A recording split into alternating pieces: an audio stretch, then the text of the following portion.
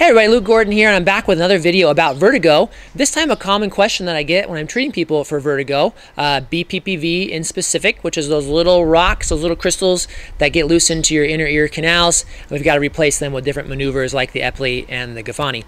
So the question I get though is, where do these rocks come from, and are they normal? So people will get this and like, well, why do I have rocks in my ear? Are there supposed to be rocks in my ear? Where do they come from? What are they? So it's a two-part question. First of all, let's get the easy one out of the way. They are normal. These little rocks, these little crystals that we call otoconia, they live in an adjacent organ, inner ear organ, as those semicircular canals, those hoops that we talk about. So they are completely normal. So this leads into the next part of the question, which is, where are they coming from? Okay, so if I had a model here, I could show you, but you have to bear with me. So you have your canals, your hoops. They look like this, right? So they're fluid filled, and you've got them in different orientations. So you've got a three-dimensional, you've got three hoops on each inner ear, and it creates a three-dimensional model for head movement. So when you're moving your head around and that fluid moves in your head, then you get this input to your brain that says you're moving around. So next door to those, right next door, is this little inner ear organ called your utricle. And your utricle has a jelly pad with these little rocks sticking to it, and those are your otoconia. And that's where they should stay.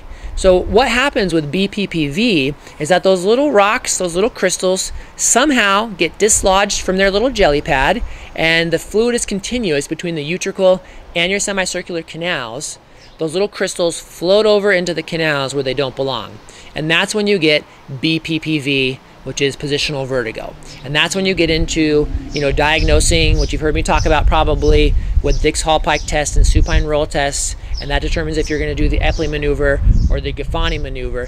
Either way, all we're trying to do is figure out if that crystal came off of the utricle, off the jelly pad, now it floated out into one of the canals, which canal is it in and which side are we talking about? And that dictates the treatment, which I've got lots of videos on that I'll link up at the end here. So that's what those little crystals are. That's where they come from. It's completely normal. Why your crystals came loose and floated in there could be anybody's guess. Sometimes it's a head trauma. Sometimes it's a trip and a fall. I had a guy once playing racquetball, ran into a wall, knocked his head on the wall. I've had people just doing like repetitive, chopping or shoveling, repetitive movement. And then sometimes it's nothing at all. It's purely luck of the draw. As we get older, it tends to be more common. It tends to be more common on the side we sleep on.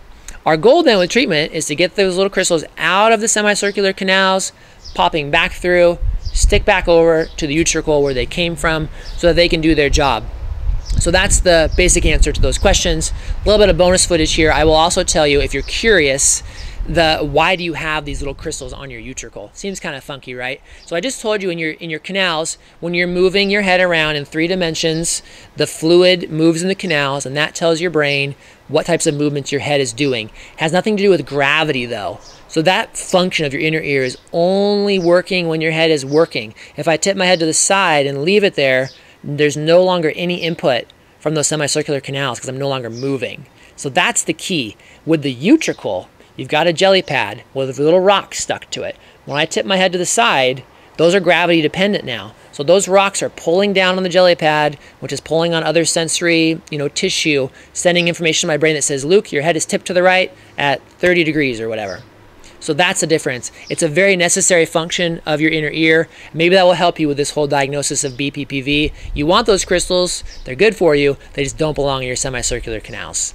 So I hope that helps clear up the air on what those things are, where they belong, where they came from, all that good stuff. I hope you liked it. Hope you learned something.